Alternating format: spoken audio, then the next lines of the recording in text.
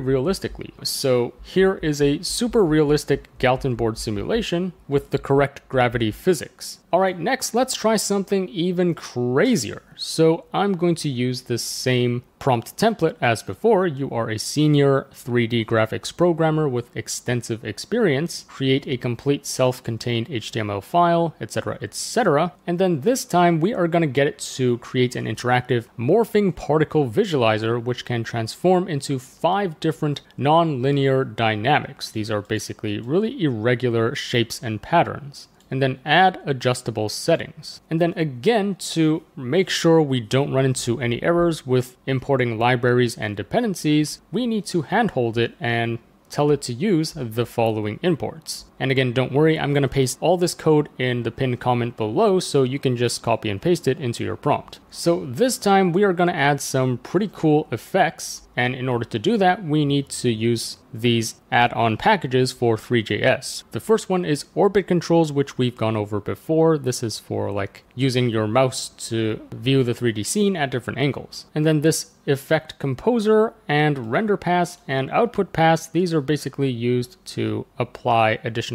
effects to your 3D scene. And then we also have this Unreal Bloom Pass, which basically adds some glowing bloom effects to your scene, which you'll see in a second. And then finally, we also need to tell it to import Three.js from over here like this. Notice that this is just another way you can tell it to import Three.js.